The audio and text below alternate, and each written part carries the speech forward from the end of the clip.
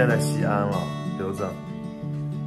然后在这开了丽思卡尔顿，然后他们家就给我们升了这个一个房型吧，就是等的有一点点久了，因为退房晚，但是房间还挺好的，我给你们看一下。这有一个衣帽间，还挺大的。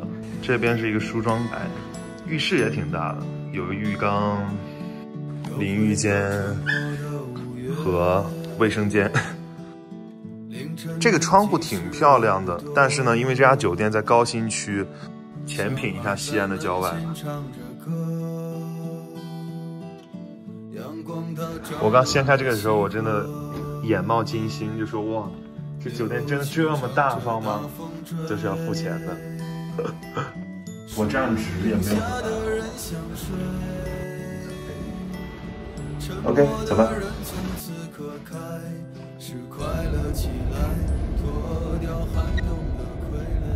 我们现在在这个体育馆东路，然后有一家茶馆，然后跟我一个西安的朋友，我们一起先喝杯茶，走吧。在一些无比接地气的店旁边呢，这一家小网红店了，显得有点格格不入了。这里面好吵啊！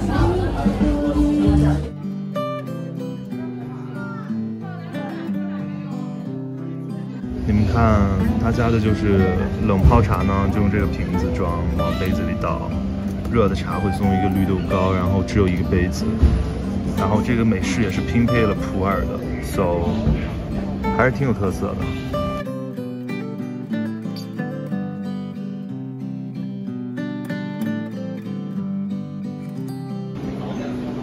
我还挺喜欢西安这条线的地铁颜色的，还挺好看的。西安跟北京真的蛮像的，路又特别宽。对，尤其是主城区，你看也没有特别高的楼。友友们，我们抵达了西安的中环广场，好热。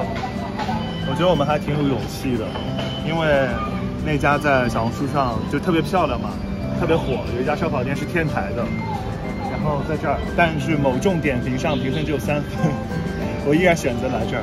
然后一会儿我在中大的室友会来跟我们一起吃饭，他也是西安人，走吧。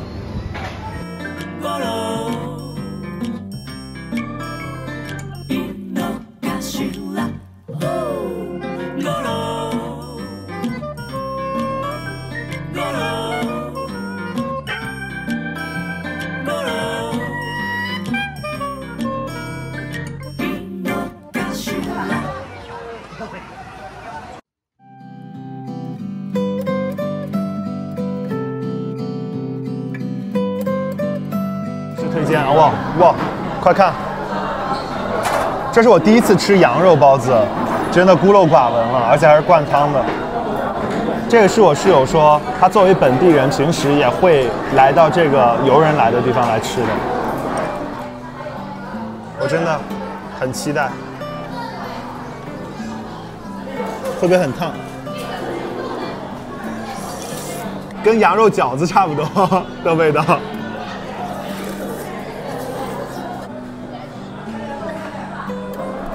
浅品一下，我是很喜欢喝甜汤的，这个也跟我们家做的甜汤完全不一样。你这个甜汤都有那个清真的味道，真的有。有没有跟其他的八宝粥有一些不同？液体粽子，液体粽子。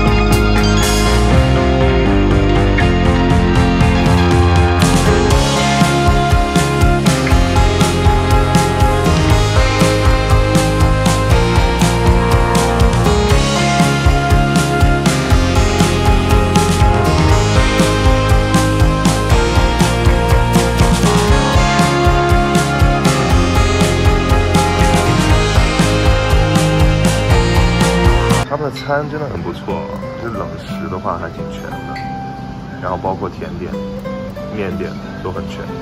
不减肥人士就是疯狂干甜点。来到他们的健身房，我以为要走到那么里面呢，结果发现它这个镜子，但也很大了，其实真的被承包了，被你承包了。你练好了吗？我们去游泳吧，走吧。Say hi。今天我们来打卡西安体育学院。这泳池还不错了，然后那个休息室挺漂亮。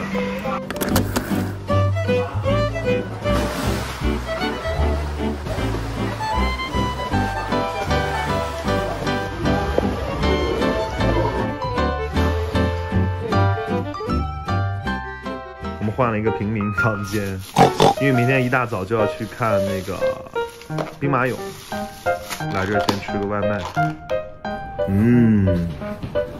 这是被本地人安利到的，但我不知道会不会好吃。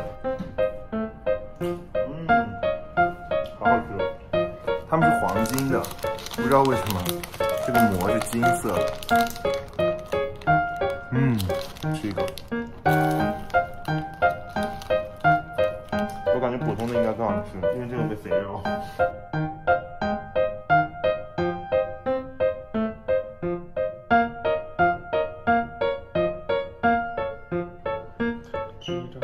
真的，这搭的太那个了，我觉得我一会儿下来要被瞅的，要被看，要被那前台瞅。我给大家讲讲这个故事。就我们刚刚在 check in 的时候呢，就有一个男生 I don't know why， 然后就莫名其妙，然后找了一个 excuse 说，哎呀，可以帮你们延迟退房 whatever， 然后说加一下微信，然后加了他的微信，然后打开那个朋友圈一看就知道 OK。通讯录，你有病！去，你今晚把他叫上来，我给你们腾位置。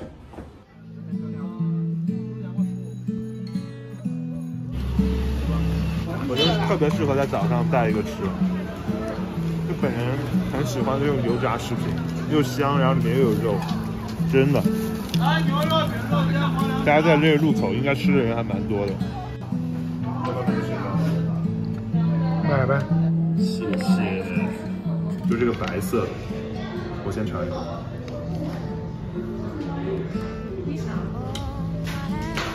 就老冰棍加了一点牛奶，我觉得冰渣的口感很重，不是那种很滑的吉拉头的味道，不是 no。你也尝一口。我不喜欢，太奇怪。我不喜欢，就是相对于这另外两个口感，这个还算 OK 的。OK， 踩雷。所有人如果不是因为白天走太累的话，这儿有歇脚的地方，然后就没事别进来了。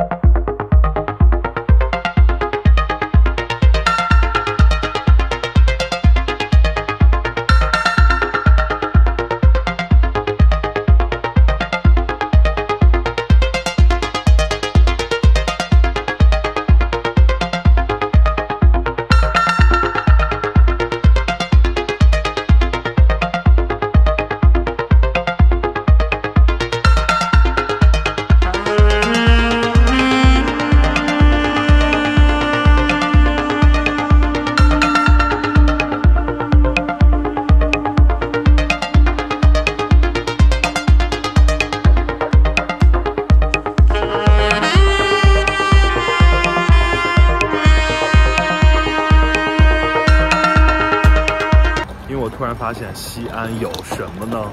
咱们西安居然也有金色印象，而且他们跟长沙、成都、重庆都不一样的是，他们好像有行政的房间。虽然行政的房间会稍微贵一些些，但是你可以选择就是加钱就留宿了。而且我们今天就到得很晚，所以就正好挺好的，第一晚就在这应付了。真挺划算的。我们总共可能花了600多块钱，而且你们知道金色印象是可以一直点吃的嘛，所以你就可以在这吃今天晚上加明天早上的早饭。我就觉得我给大家提供了一个思路，就是我们旅游的时候要住哪儿？如果你到的晚的话，第一晚可以找一个像金色印象这样的按摩店。但是呢，有一个问题，可能只有看我的视频才知道，你要留宿的话是要排号的，但是你人又没到，你怎么取号呢？这个时候你就可以叫一个跑腿，提前到店，留下你的手机号和姓名，你来了就可以直接到了。我是在7点多打的电话，我说我要留宿，然后我要什么样的房型，我排的是第1号，所以我刚刚哪怕我12点半才到，但别人也是让我们进来了，说我的这个叫什么行程管理能力打几分？打几分？请进。我大受震撼，他们居然连兰心大剧院都有。